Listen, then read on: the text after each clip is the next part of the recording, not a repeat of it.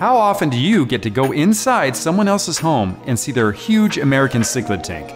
Well, it doesn't happen to me that often, so I was super excited to get to do just that. And I saw this tank, and I have to tell you, after seeing it, it's made me even more excited to get plans rolling on my own huge American cichlid tank. All right, let's get things rolling. Here we go. I know some of you are thinking, hey, you've already got an American cichlid tank right over there, so why do you need another one? Well, yeah, I've got one, but let me tell you some things about that.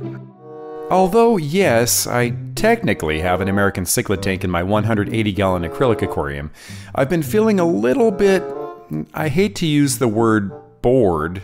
Well, okay, bored with it, and maybe even more than a little. I'm actually excited about the remodel with the new driftwood and all, and I mean I love my red-headed tapajos, and they're really starting to grow and color up.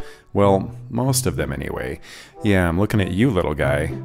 But my angels are not the centerpieces that I originally wanted.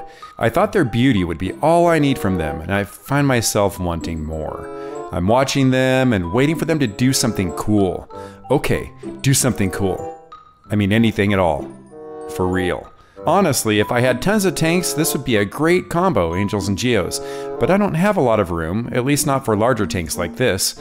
These angels are pretty, but outrageously mellow most of the time, and I don't really feel the attachment like I do with my Africans. Even with how cool the tapajos are, I really don't feel that connection. By the way, check out the red-tailed shark I added to the tank recently. He's been doing a great job nibbling on the driftwood and cleaning things around the tank, and he's gorgeous. I've almost always had a red-tailed shark in my community tanks before I moved on to cichlids. Oh, but I really don't feel any connection with him either. He's really cool and I love him in the tank, but he's still just a fish to me. Nothing more. None of these guys have even a fraction of the personality that my Africans have. But word on the street is that the big boy American cichlids do. Alright, well, time to show you this huge American tank, and I'm going to also show you, since there are some stark differences between Africans and American cichlids, I'll show you some video of my boys doing what they do best compared to these new guys doing what they do best. I was really impressed when I saw this tank. I'd seen videos of it, but that doesn't match at all how impressive in person it is when you walk in the door and see this. The first thing that stands out to me is those Oscars and then the Severums. There are 3 Oscars and 3 different types of Severums. A gold, a green, and my favorite, a red shoulder. Good looking fish. And one thing you can't really get from this video is their size, because the tank is so big, 8 by 2 by 2.5 feet, so like my Alcatraz except a little taller. The magnitude of these Americans isn't captured very well, but what you can see is their shape. This round body shape is something you don't really see in the African cichlid world, but it's a quite common characteristic with Americans. Just take a look at my African cichlid inmates in Alcatraz. There are some slight body differences among them, but overall, they're all fairly slim and long, none of them very circular. And even when some of these fish get up to and over 12 inches long, they'll never have the girth of an Oscar. Even the Severums are pretty thick. I haven't really seen any large Severums in person, except maybe occasionally at the pet store. I had some as a kid, but I never knew what I was doing back then, and none of them really made it beyond 6 inches. I am considering giving Severums another go, now that I have more knowledge and experience once I have a tank for them, but there are so many great South American and Central American cichlids that I'm still in the process of finalizing a stocking list. Some of you have already offered me suggestions, but I have a terrible memory, and if you have any stocking ideas, I'm all ears. Hey, about that Oscar you may have noticed that's always swimming sideways in here, well, here's her sad, but cool and funny origin story, as told by her daddy, the owner of this tank, Elgin Brost. So yeah, when we brought Yennefer, the fish with the curved spine home, she was very shy initially. She did her back and forth floating on her side across the top of the tank. When she was done being shy, she decided that she was going to force herself on everyone with violence. So she came down, and whenever the Oscars would cross her way, she would just turn into a psychopath. She just eventually settled into the group. But she was quite the firecracker when she got put into the tank. You will subscribe. Ding ding. Another thing I noticed right away was how this American cichlid tank is stocked with some very odd looking cichlids.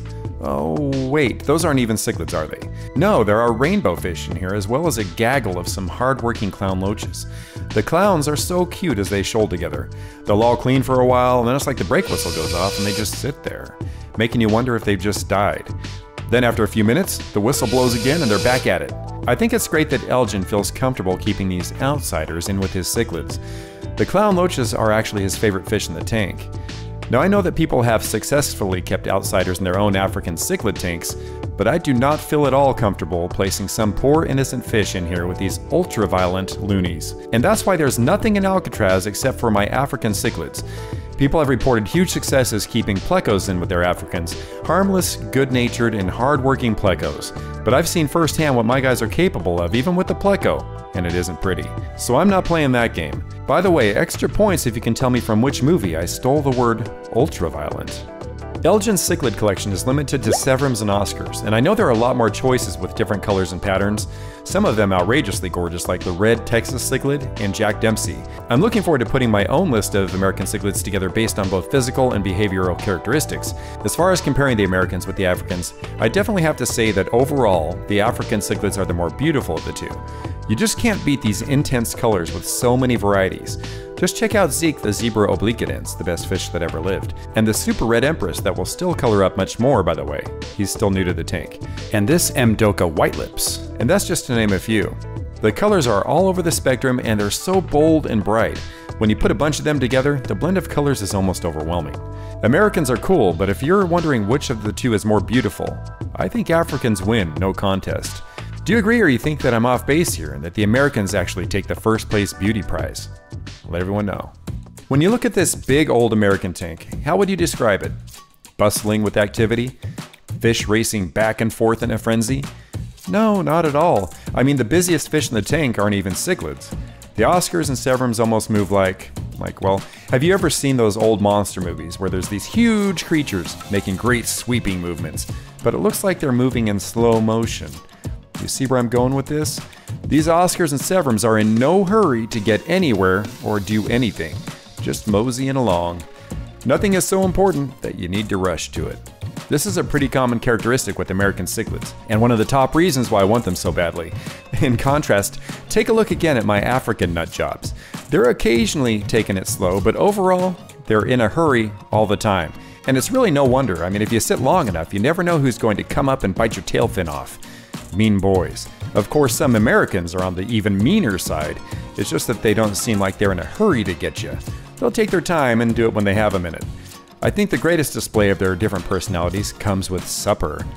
All you out there familiar with both African and American cichlids already know what to expect, but check out Elgin's Americans. Go at their food.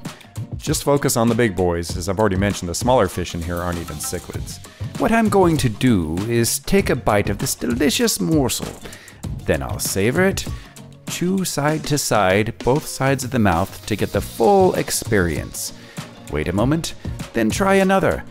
Too fast and it just ruins the entire experience. Now watch the inmates of Alcatraz go at it.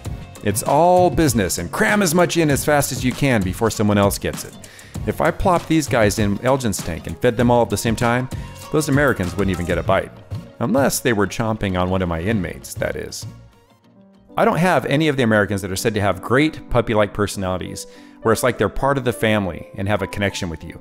But American cichlid keepers rave about this and love it about them. This is one of the top reasons I actually plan on spending all my wife's money to buy a tank large enough to house them.